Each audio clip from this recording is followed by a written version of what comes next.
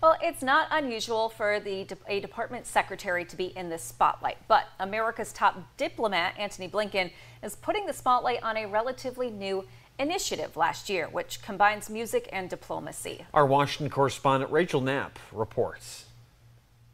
It's well known that Secretary of State Antony Blinken loves music and can rock out. Even on diplomatic trips like this one to Ukraine, he performed a rendition of Neil Young's Rockin' in the Free World.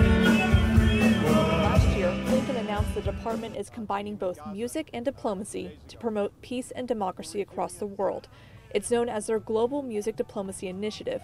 It built on the famous Cold War-era jazz ambassadors, which include Duke Ellington and Louis Armstrong, who promoted American values through a medley of musical exchange programs. When Armstrong went to Ghana on the eve of its independence, he felt an incredible sense of kinship with the people that he met.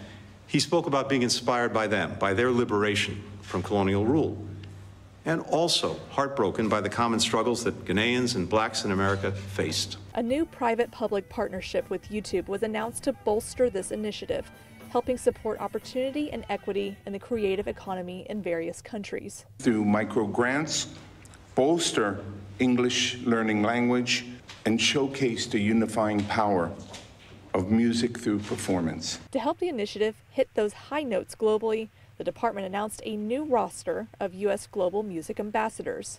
From songwriters to rappers. I have the opportunity to share my voice across the world and be a bridge for different cultures across the world. To blues artists. It's not political, we're just bringing peace through music, and it's nothing better than that. The new ambassadors hope to bring real change, which is like music, to their ears. Being able to recognize through music that we all do have so much in common is needed now in today's world more than it ever has been. At the State Department, Rachel Knapp, WENY News.